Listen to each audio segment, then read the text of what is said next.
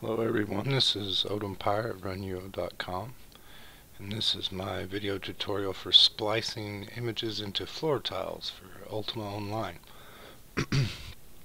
What you'll need is a basic floor tile, and what I've done is I've just outlined the very outer edges precisely and hollowed it out, filled it in with color, because the part we want for splicing is just the outer line here.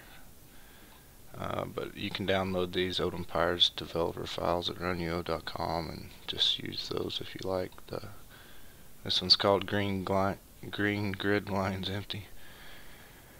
And then the image you want to splice. The bigger the image, the more work you'll have to do, the more splices you'll have to make. This one, I've already prepared it, and it's 91 by 91 square pasted onto a canvas. You could have your image on actual stone pavers, but mine's just going to be the symbol of the sun. That way I can overlay it on top of any floor tile I want. So what I've done is I've created an exaggerated canvas. The background matches around the sun, so I can create a copy of that so I can move this around later on. And then on each layer, what I do is you come to your grid, selecting all four corners using your magic wand, tolerance 0, and the center. I'm holding shift, that's what lets me make multiple selections. Then I invert to where I have a selection just around my outline and copy that, and then I'm going to paste that on a new layer. And for each splice you need a new layer, and what I've done is I've already done the work. Save some time here. Let me see how that works. You have to overline precisely. This is how you overlap. You have to paste directly on top of the other square, just like that, on a new layer. That's the magic trick. It's important that you keep your vertical and your horizontal aligned, because that'll keep your image splices, it'll make them line up in game. So the reason I've created a copy is so I can move this around and align it in my grid. Once I've done that, you come to the first layer, which I'll turn everything off so you can see what I'm working here with. This is my first layer, and the one I have highlighted, where I pasted my first square. Using a magic wand, I select the background, and then I invert. Now I don't need the green part, that was just my guideline, so I'm going to clear it, which is the delete button. And now I come back down to the original image, and I still have a selection, and it's precisely where the square was, and I copy that. Then I return to this image, and I'm going to paste onto this and align it with the floor tile. Now in game, the white will disappear, and it'll be nothing but the yellow, and I can place that on top of an existing floor. And so you would save this as in a new folder. You could call it whatever, sun, and this would be my first splice, and I would save that as bitmap. And then you would continue to go to each. You can reuse this once you've saved it. Just undo, return it back to a floor tile, and then I'd go to the second one. You can delete your layers as you go. That way you don't forget where you're at.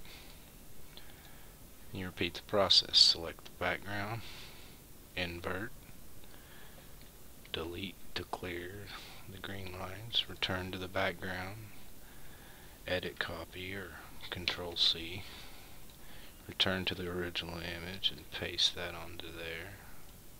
Save that as a bitmap. And once it's saved, undo, return, and go to your next selection. Remember, you can delete your layers as you finish them. Now I'm on my third one. Invert, delete to clear, turn to my background, copy, turn to my floor, paste. It's a juggling act.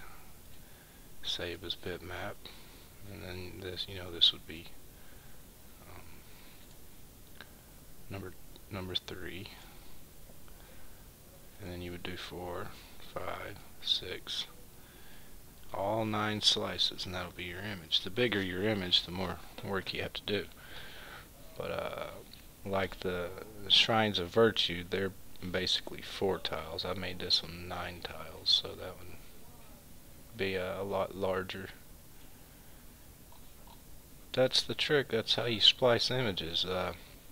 It doesn't matter that the images are overlapping, because the way I did it, you can see here, once you clear these lines,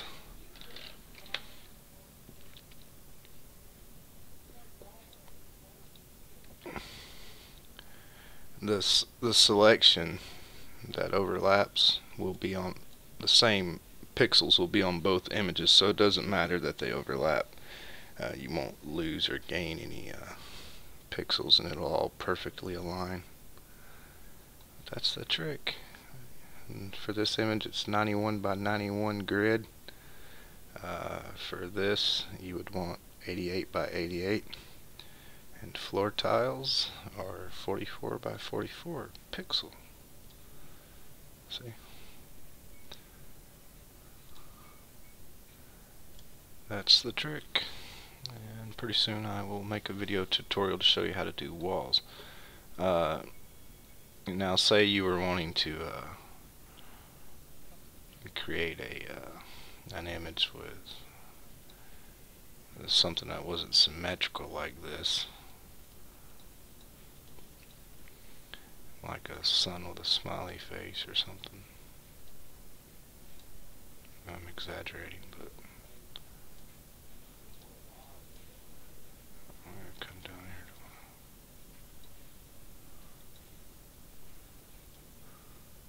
to, you could rotate here. That would give you this 45-degree rotation, would give you the south. You see how I distorted my colors there? You might have to go back in and doctor that up, repaint things.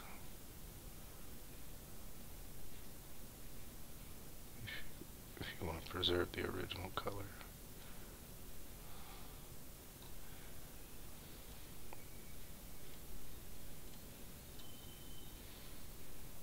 That's it.